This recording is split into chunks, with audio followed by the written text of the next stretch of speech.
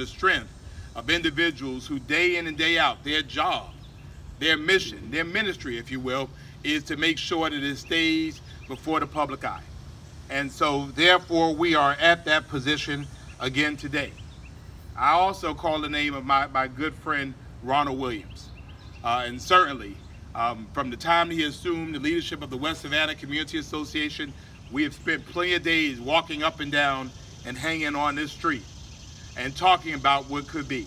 And I thank him even in absentia, because I just have a funny feeling that he's with us today. I certainly thank Taffany Young. I see Naomi Brown here. I want to thank her. All of the folks from CHSA and folks from our Land Bank Authority. Today is a day in which the culmination of work over years have finally come to fruition. Israel Small will remember that well.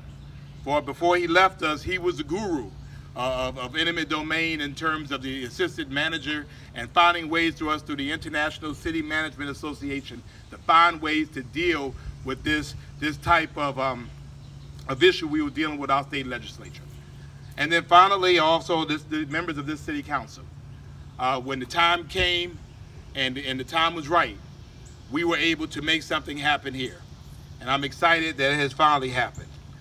Also to our president, Pastor Marsha Buford, who assumed that role, who testified in hearings regarding eminent domain, and to all of these neighbors, folks who waited and prayed for something to happen. Well, finally, these streets will rise again. These streets will be vibrant again.